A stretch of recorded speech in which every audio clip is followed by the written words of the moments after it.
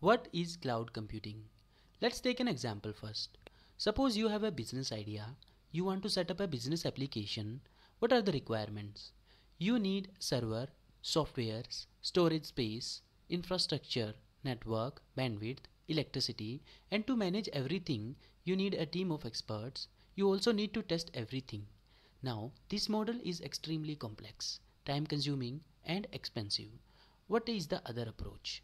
Instead of focusing on all these and running your application on your own on a local server or personal computer, you can focus on your business and run your application on a shared data center, which is cloud. It is like taking office space in a building for your office. Rather than building a building on your own before you start, you can customize your space according to your needs.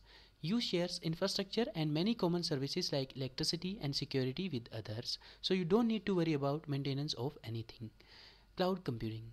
Use of various shared resources such as software development platforms, servers, storage, services, and softwares over the network, which is usually internet, is called cloud computing. Examples: Gmail, Google Drive, Microsoft Azure.